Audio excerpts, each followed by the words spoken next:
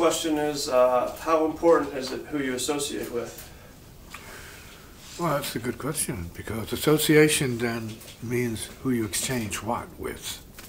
So, energies, who do you exchange, what kind of energy with?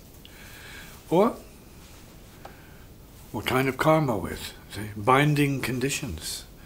So, and that's part of the problem for many, let's say, seeker beings, seekers.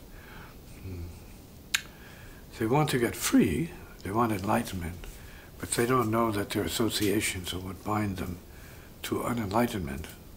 They personalize everything. They egotize everything.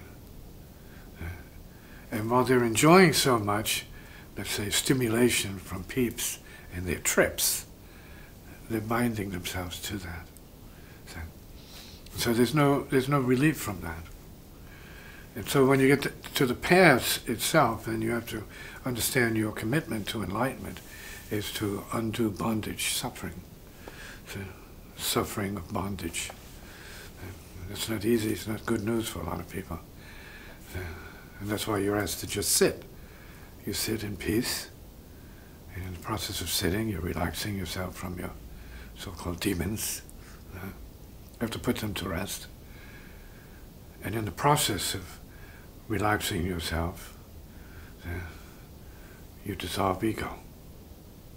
Those are moments of less ego and being controlled by the ego. And that implies less suffering. See, the karmas of time, space, energy, matter, mind, image,